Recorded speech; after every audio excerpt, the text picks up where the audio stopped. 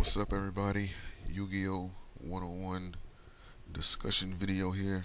Uh, this is one of those videos that I spoke on um, in my uploading schedule. If you guys seen it, this video is going to be speaking on the ban list. Like what exactly is the purpose of the ban list? And also I'm gonna be speaking on like these leaked ban list predictions and these people that be making these obscene, ridiculous, asinine predictions as to what should be taken off the ban list and what should be putting on there, or what should be put on there, and not having good reasons for it, and things along the line of that. So like I said, I was gonna do this video earlier this week. I'm just now getting some free time in order to do it. So that being said, let me try to find a way to block that. Yeah, I know this looks weird. Just deal with it. I'm trying to block that sunlight that's beaming into the webcam. But yeah. So in this video, like I said, I will be elaborating on like the banned cards list or what have you. Um, Here's the thing. Like, the ban list was meant to do two things. One is to push the game in a direction that Konami is trying to market to the players, and two is unofficially rebalance the game for like the next 6 months. Like every 6 months, like they make a new format. And the reason why I say unofficially is because like Konami really doesn't care to rebalance the game. It's more so a marketing strategy. By them putting certain cards on the ban list along with the new cards that are coming out, they're trying to push you in a direction of buying these new cards and getting you interested in this new stuff. You know, and like they already had did this, like with Exceeds a while back. You noticed that some of the cards that were used, like during the um that synchro era, aren't usable anymore, or they reduced the number of those cards that you can use. Um, and with the way the average person think in Yu-Gi-Oh, for the people that play the game, they're like, if I'm not able to use this card, use this, build to the extent that I've been able to use it on, then it's no longer usable. Then I might as well just move on to something different. So if I'm not able to abuse these strategies, for example, like with the injectors and windups on the level that I've been able to, then they're just completely useless. So I'm gonna just move on to whatever next thing I'm able to abuse. And pretty much that's how Konami makes their money, off of people that general want to just buy the cards. And for other people, it's just the fact that what I mean, like they just want wants whatever has the easiest and like the cheapest learning curve, and then they just use that, and it's like that every time. But that's just one thing about the ban list right there that I wanted to touch on, like before I really get into what I wanted to speak on. Like another thing that happens with the ban list, and like I said, this is really something that I wanted to touch on, is that every time there's a new format coming up, you always get this early leak, unofficial ban list that like it stirs up some type of controversy and confusion, like within the Yu-Gi-Oh community, for all those who don't know any better, at least. And these leaked ban lists always seem to have these ridiculous suggestions and cards, um, like that were banned, but now they're getting put back into the game. Which again, if you were a person that didn't know any better, um, or like you didn't understand the game well enough inside and out,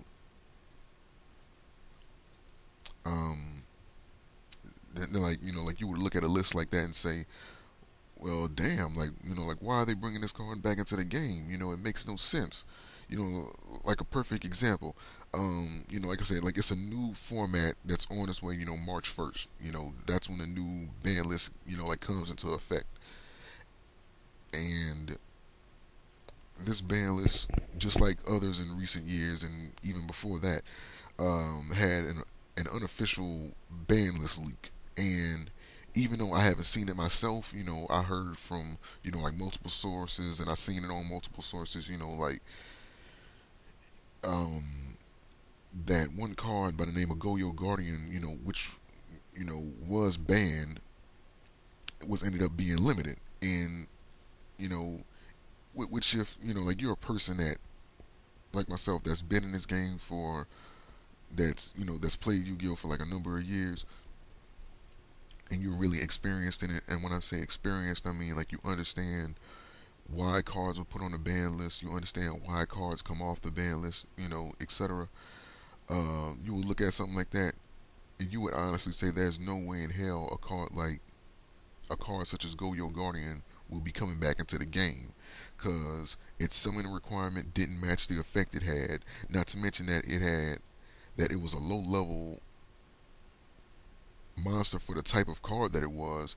Its attack was too high for its level, and people were pulling off these ridiculous cheap tactics. It had to go, and it was.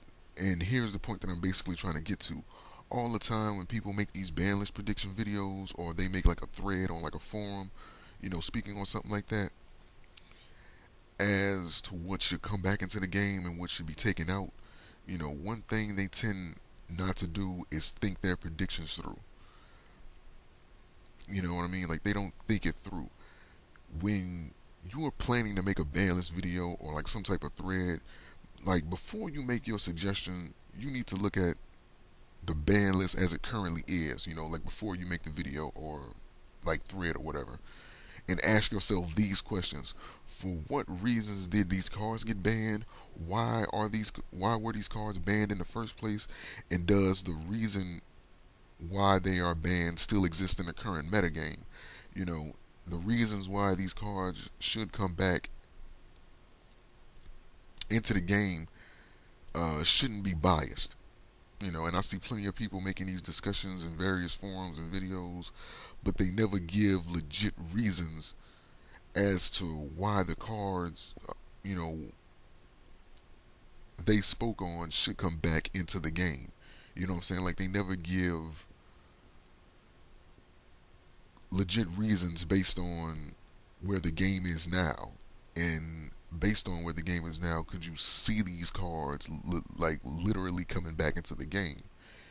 The only reasons that they can seem to come up with are basically because I like this card and I would like to see it come back in the game. No, no, no, no, no, no, no.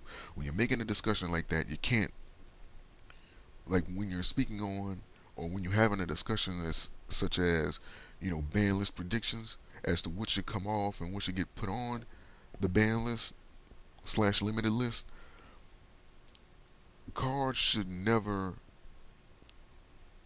like come back into the game solely because you just want to see them come back into the game. You have to go into discussions like that with an unbiased viewpoint. You have to look at the reasons for them being on the list in the first place, and if the reasons that they got banned no longer exist in the card game, then you can say, okay, well, then this card can come back. You know, but that's basically it. Just wanted to speak on that, on those things. Like just elaborate on them. Like it is kind of annoying for, like I understand for a lot of us that are in the Yu-Gi-Oh community, to see those type of things constantly. People constantly making videos and predictions, and they make these stupid ass predictions. Like for example, I read on a forum that somebody still thinks that Monster Reborn should be banned. Monster Reborn is a 1-for-1 card. Regardless, it targets the same type of monsters that in my graveyard as it does in your graveyard. It's not such a game breaking card that it needs to be put on the ban list. You know what I mean? It Monster Reborn in itself, in many ways, it it does help to level the playing field. And for some reason, people think that if you have a card that targets their graveyard and you can special summon a monster from their graveyard, then that card needs to be banned. And that's a stupid way to look at it. You know what I mean? It's called strategy. Monster Reborn actually helps people, you know, win games. I've seen people who have had like bad hands and they just did terribly throughout the whole duel, but they were doing well enough to where they can lower their opponent's life point down to a certain point, and like they pretty much just had the odds stacked against them. But then they ended up using Monster Reborn, and then they were able to make a comeback. You know, Monster Reborn helps people win games. Period. It can really help turn the tables in a tight situation. It's not so game breaking to where a card like that should be put on a ban list. You know, people are saying that, oh um, well, why don't they just bring back, you know, like premature burial? Look at the reason why premature burial was put on the ban list in the first place. Then say that. You know, like I'm gonna let you be a victim of your own stupidity. Like, you know, like I'm not gonna call you out on why that card was put on the ban list and why a card like Monster Reborn is still in the game. You know, you know what I'm saying? Like I'm not gonna elaborate on Monster Reborn any further, but it's little things like that that I feel people need to be, you know, told on. Of course, you have some people that just don't understand the game well, and they make these, you know, videos and threads in, you know, like various forums or what have you, and they just don't know how to speak on it. So they end up just saying, "Oh, because I like the card," and I understand that, you know, this video kind of targets them more so than the other people that I'm, you know, trying to target. But yeah, if you're gonna make a video or like a thread on this, look at the ban list beforehand. See if the reasons why these cards still exist, and make reasonable, you know what I'm saying, some reasonable predictions. You know, what is being abused in the game. For example, you know, like when the windups were running rampant, obviously they needed to be slowed down tremendously. And in this ban list, you know, like they finally did that, but it's kind of late. You know what I mean? Like they kind of waited late to do it, but they finally did it. With yeah, on top of some other things that I spoke on, which you guys can see on my channel. You know, like I did the ban list, uh, um,